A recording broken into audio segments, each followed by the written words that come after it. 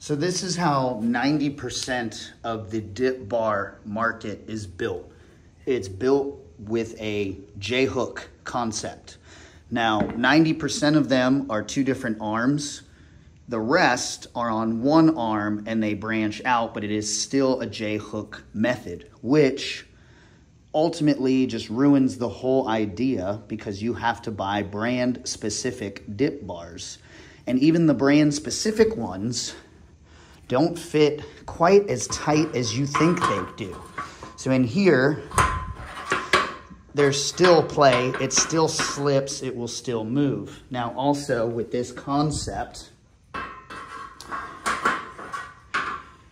this right here destroys your ability to use cable systems, bullet pulley or not. Even if you have a full cable system, you are not doing cable work on this beam now because this has chewed up both beams and they are in the way.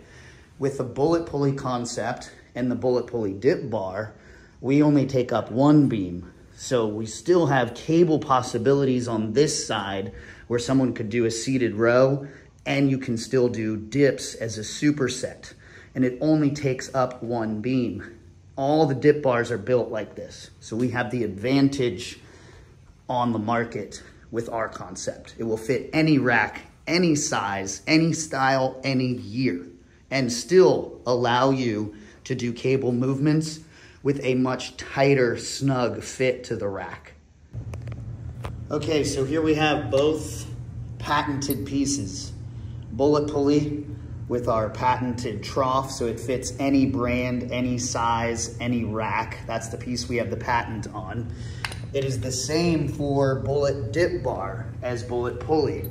Same concept, it's just shifted in a bigger sleeve than the pulley.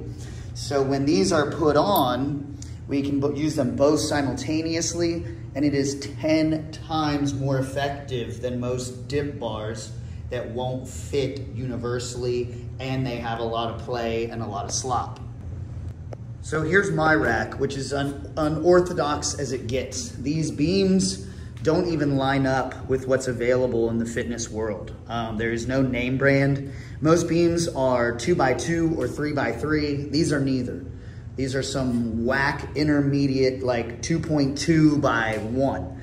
And these holes are also unorthodox. They're like 5/8 where most gyms are 1.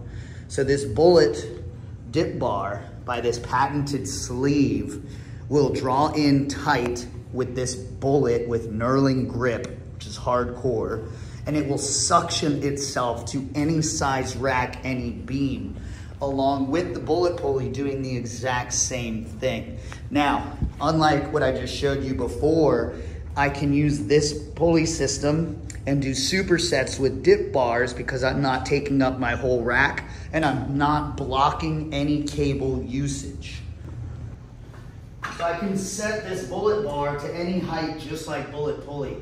I've got this weighted vest on, which now is gonna total my body weight at like 210 pounds. Okay, so I'm big boy status. I can get up here without any play at all on this dip bar, any bending, any shifting. There is no movement except for the rack. And I can hammer out dips. I can also spin the other way and hammer out ab movements with leg lifts, leg tucks. And I can shift all different positions using this bar, and it doesn't compromise your ability to use cables. It will fit any brand, any size, and this whole entire dip bar weighs about 6 pounds, even though this thing looks like a tank. So here it is, that's both products, bullet design, patent pending.